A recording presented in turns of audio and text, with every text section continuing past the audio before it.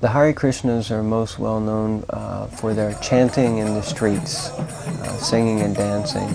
And a lot of people ask, why do you chant? What is this chanting?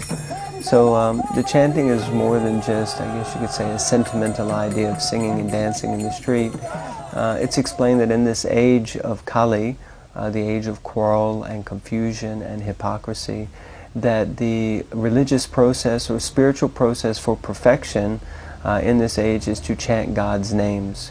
And specifically, 500 years ago, Chaitanya Mahaprabhu, he introduced this chanting, which is known as Kirtan or Sankirtan, or Harinam Sankirtan, which means Sankirtan means chanting communally or congregationally, and Harinam means the names of God.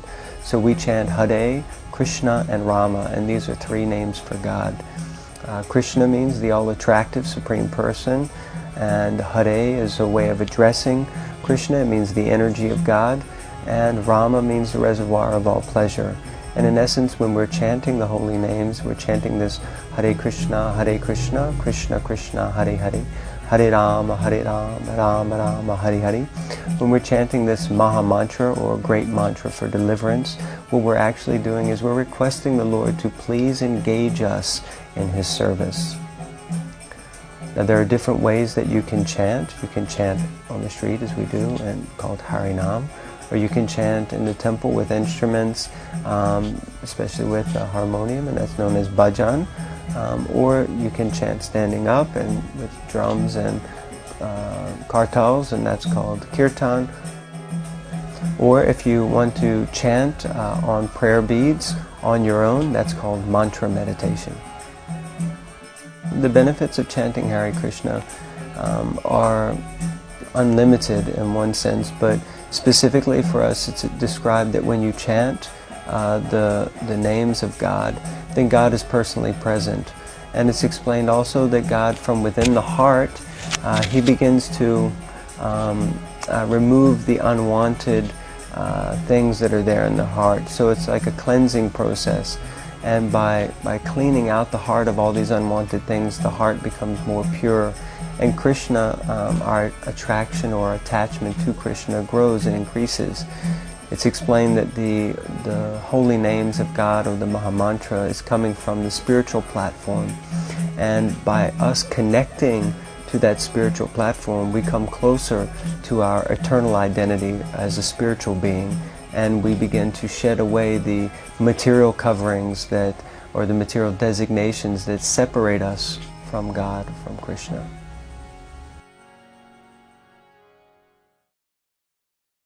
We're very fortunate to serve their Lordship, Shri Shri Radha Ishwar, Jagannath Baladev Subhadra, Shri Shri Gaura Nitai, and Giri Govardhan.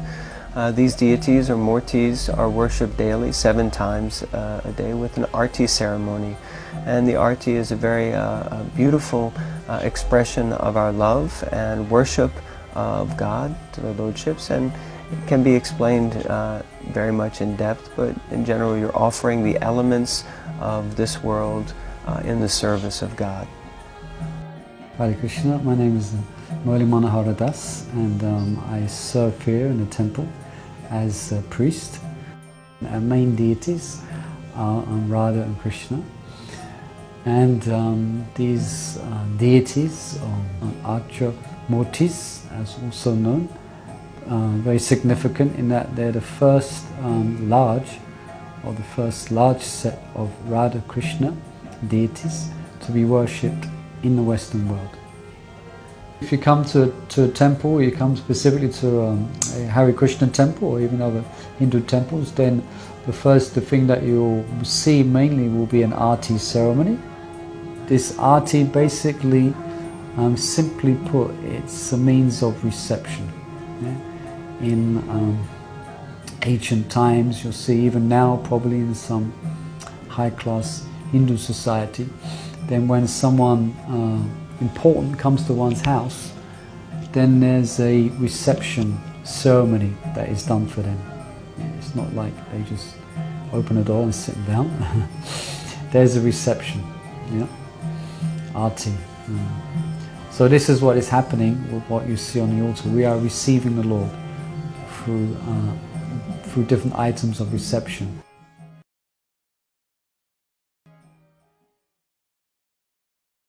We have a program called the Yogi Lunch program, and it's actually very dynamic. We have a short talk on Bhagavad Gita, basic wisdom from the Vedic scriptures, and we invite guests, students, members of the public to come in and enter our little oasis that is ISKCON London, the Radha Krishna Temple.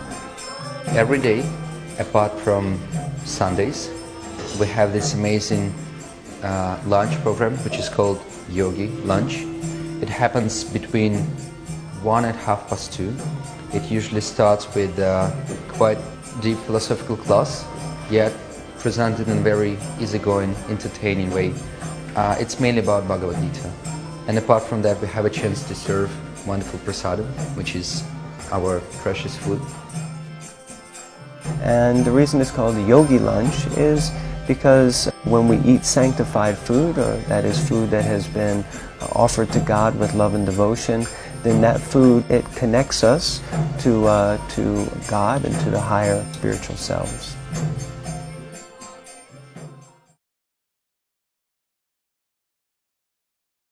My name is Gaura Mani Devi Ji, and I've been working in Govindas for the last 9 years. All our dishes are offered to Krishna, so that makes it unique. We try to do it with love and affection. We are open from Monday till Saturday between 12 and 9 p.m. and on Sunday from 12 until 4. We do mainly Indian dishes, but we also have pizzas and lasagnas.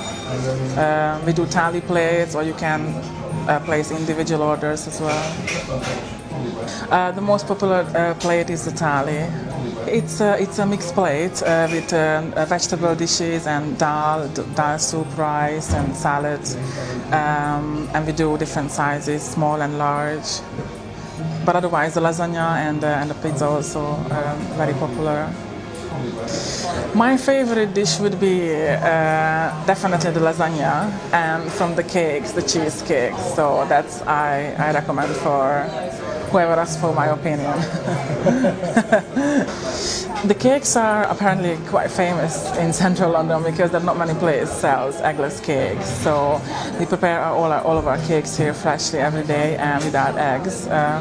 So they're vegetarian, and we have also quite a few vegan options for vegan customers. We get some of our vegetables and milk products from our Bhaktivedanta Manor, which is near Radlett, and all our dishes are freshly prepared daily. We have many regular customers, especially from around the area, from the offices. Lunchtime is very busy for that reason, but also many tourists as well. They're coming from all over the world, and they love Govinda's food, and they say they go to the one in Atlanta, the one in South Africa, the one in different countries. Well, definitely they feel the food is very healthy and has a good energy. We also offer a catering service for birthday parties or different occasions. Yeah.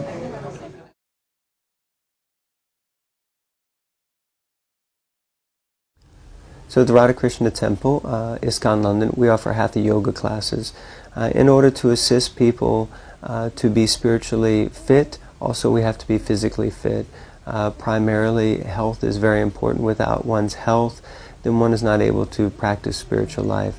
So the hatha yoga classes give people an opportunity to come and keep themselves physically fit, and at the same time nourish their spiritual development.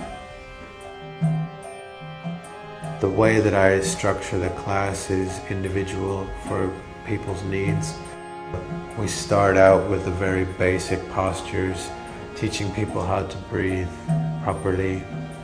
And so if you can barely touch your toes, or if you can't touch your toes at all, it doesn't matter, because we really take you where you are at. Yoga is a very personal thing, so what one person can do another person may not be able to do, but they can both benefit equally. And so we start out very basic, very gentle, and by strengthening the body using those gentle techniques, we then can progress to some of the other asanas, but then the body's prepared. So whether you've done it for 20 years or you've never done it before, it doesn't matter. We can work with people where they're at.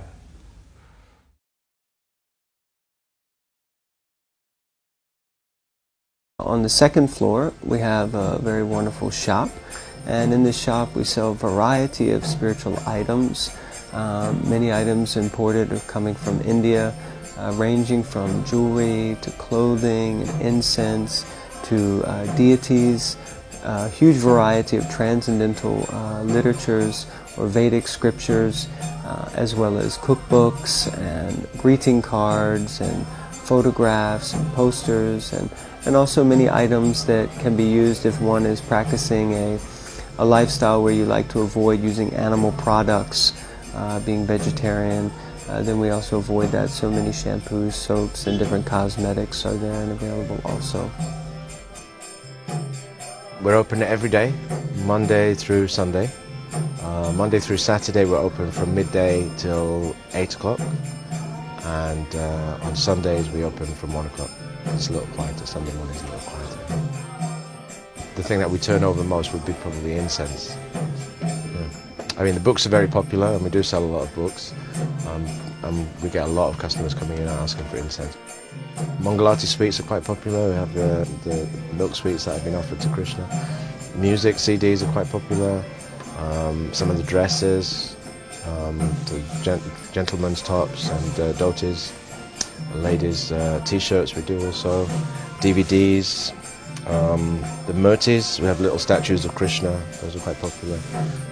Neck beads, quite often people come in looking for neck beads because they only last a certain while.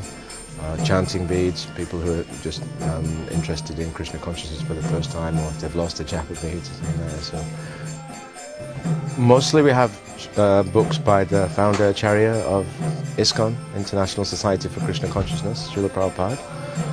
And then we also have books by his disciples, and they're all within the kind of spiritual transcendental literature kind of genre, if you will. Then we have some songbooks, Vaishnava songs, some small selection of books for children, colouring books and storybooks for children, and cookery books are quite popular as well. We have a selection of cookery books. We have some that I suppose you could categorise as art books.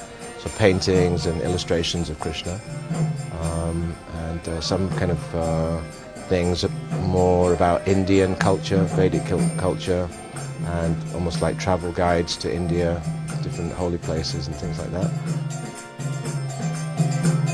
So the Radha Krishna Temple, ISKCON London, is open from 9 in the morning until 10 at night, and everyone is welcome, so please come in and visit us.